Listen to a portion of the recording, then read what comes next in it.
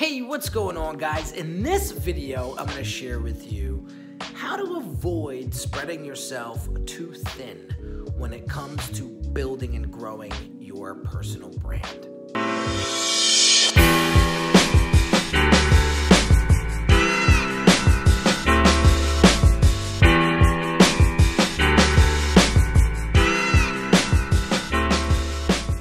What's going on, guys? Henry Kaminski, the brand doctor, here from uniquedesigns.net with another quick little video for you to help you scale and build a reputable and profitable personal brand.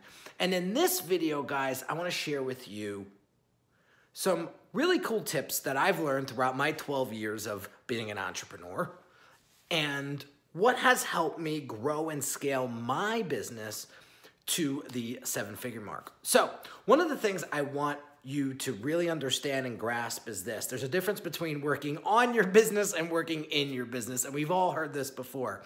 You know, when we are focusing in on trying to do everything inside of our business, that overwhelm starts to sink in. That feeling of lack of progress starts to sink in. We start to question our ability. We start to question why we're doing this in the first place. This isn't fun anymore. Maybe I should try this over here. You know, this is a new opportunity over there. Maybe I should go there. And we start to wander. And then we realize a month, 2 months, 6 months, 3 years goes by. And looking back now saying, wow, was I on some hamster wheel? And so I really want to help you focus on time management and how important that is inside of your business and how important it is when it comes to growing your personal brand. So I want to give you some strategies here to really help you dial in and get focused so that you don't feel that pressure. And you start to pick up momentum and you start to see that progress. And then you start to see that business scale. You start to see you using your time more wisely. So one of the things that I want you to ask yourself is this. Is this task a good use of my time? And if it's not, delegate it out. There is a person or a software, or a solution for everything. If you're not a funnel builder, don't build funnels. If you're not a website designer, don't design your website. Right? There's all this do-it-yourself stuff out there. Listen, if you truly enjoy the creative process and you want to do all that on your own, please do it. If you get joy out of it, do it. If you don't, delegate it out. It's probably not a good use of your time. You need to do an inventory of what it is that you love to do. What are the needle-moving projects? What are the needle-moving tasks inside of your business? What do I mean by that? What tasks, as the CEO of your business, are going to help you grow the business, create the relationships, and really help your audience connect with you and your business and how your business solves their problems. So really want you to get focused in on this. The next thing I want you to ask yourself is it time to build a team? Okay, I was just on a client call with one of my clients down in South Africa yesterday, and he was like, Henry, how do you do this? How do you have a blog that you contribute to every week? How do you have a podcast? How do you have a YouTube channel? How are you on social media all day long?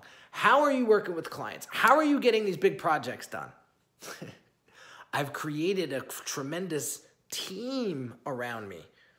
There's 12 to 15 people at any given time working inside of Unique Designs. I have a Facebook team that helps me run Facebook ads. I have a YouTube strategist and a team that helps me publish these videos and get them optimized and really help me stay focused on what types of content I should be putting out there. And if I start to deviate, they pull me back in, which is great. They keep me accountable.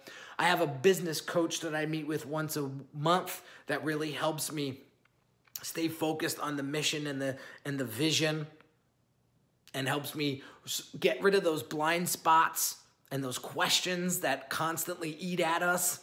right? Am I spending my time and energy on this? Is this something that I should be focusing my time and energy on? And this coach helps me get that perspective, right? I have a team of designers that do all the social media design and brand identity design. I have a coder. I have a project manager that handles the team. This is the infrastructure that I've built that has helped me scale. And I don't feel like the walls are closing in at all. Sometimes we get busy days and I got to jump in and get my hands dirty a little bit. And I have no problem doing that. But I couldn't imagine doing that every day, because then nothing would get done. And the business would suffer because it wouldn't grow. Okay? It's lacking the nutrients to grow. I want you to look at your business as a living organism. If you're not feeding it the proper nutrition, it's going to die. It's that simple.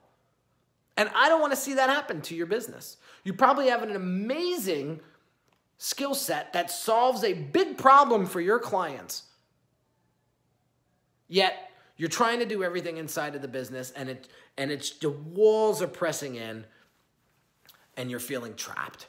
And I don't want to see that happen to you. So let's recap real quick. I want you to ask yourself, this one I forgot, I want to add this one in.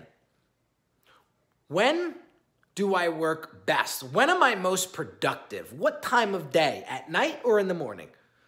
There was a study that showed that entrepreneurs that did their most creative work in the morning, 72% of them were more successful. That's when I do my creative work. That's when I really go into study mode and really learn my craft and continue to read and build my expertise. I do all of that in the morning. I do all of my team building in the morning. It's when I'm the best. Client calls can be spread out throughout the day, but that's when I am at my peak. So that's a question for you. The second question is, am I focusing my time and attention on exercises or tasks that move the needle when it comes to revenue? Are these high revenue tasks? Are these helping me grow the business, build connections, and create the strategy that makes all this happen? That's our responsibility as CEO of ourselves and our business. All right? The next thing is it time to build the team?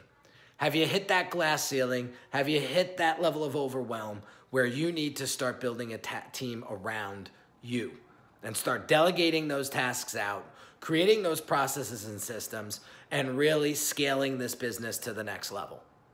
Okay? I can tell you that it's not as hard as you think if you have the proper guidance. I didn't figure this out on my own. I hired people to help me build the frameworks and build the systems. And then I started to deploy them. And now look what happens. You got a 7-figure business. You have more time than ever. In the 12 years I've been in business, I have more time than I do now than I ever have. But Henry, I'm just starting out. Doesn't matter. Let's start working smarter. Let's start investing back into ourselves and in our businesses so we grow. So we give our business the nutrients it needs to prosper.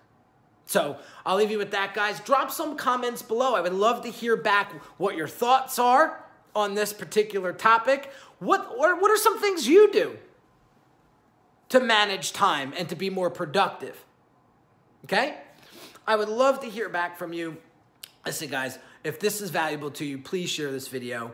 If you haven't subscribed, hit that subscribe button and join us in the community tab on this channel. I would love to interact with you more and really learn where your struggles are and what I can do to help you take your personal brand to the next level. And speaking of personal brands, don't forget to check out my personal brand training. The link is in the description below. It's really going to help you define your personal brand, help you attract the quality clients that you're looking to work with on a consistent basis, and how you need to show up to your marketplace to find those people. So have an amazing day, guys, and I'll catch you on the next video soon. Take care.